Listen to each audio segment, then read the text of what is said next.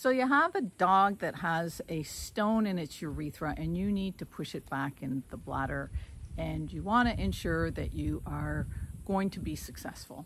Well, when I had my mobile practice, I would just travel through southwestern Ontario and helping veterinarians with various surgeries. I got called on several occasions on emergency to do a urethrotomy in a dog because they had a urolith and the veterinarian was unable to flush the stone back. And so I would get to the hospital and, we're all a little bit stressed. This is an emergency. I just drove fast to get here. And I get there, and the first thing I'm going to do is try to retropulse the stone. You really would like to avoid doing a urethrotomy, if at all possible. The cystotomy is so much easier, and they heal so well, and complications from a cystotomy are so few as opposed to the urethrotomy. So I would get there, and 98% of the time, I would get that stone flushed back into the bladder, and I would get that done within the first 3 minutes of getting there. So I would clearly ask the veterinarians, what did you do? What did you use? How did you do it? So that I could learn to find out why was I successful?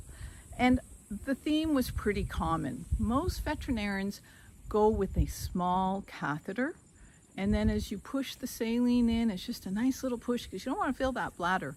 But the truth is that's not going to do anything to dislodge a stone. You need to assault the stone with a pile of saline to get it moved out of the urethra and back into the bladder. Don't think of a nice, calm little brook where the water is flowing down. None of the stones are going to move, but think of Niagara Falls.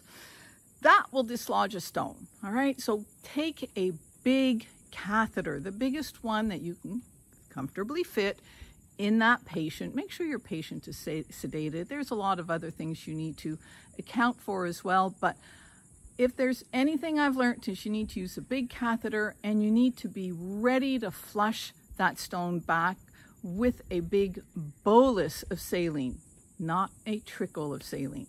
So keep an eye on the bladder. Don't let it get too full. There's lots of things you need to think about, but go big with your catheter, go hard with your saline.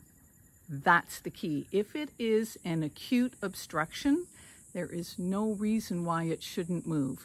It's the chronic ones that will give you a hard time. All right, so if it's an acute obstruction, get it back in the bladder and do your cystotomy.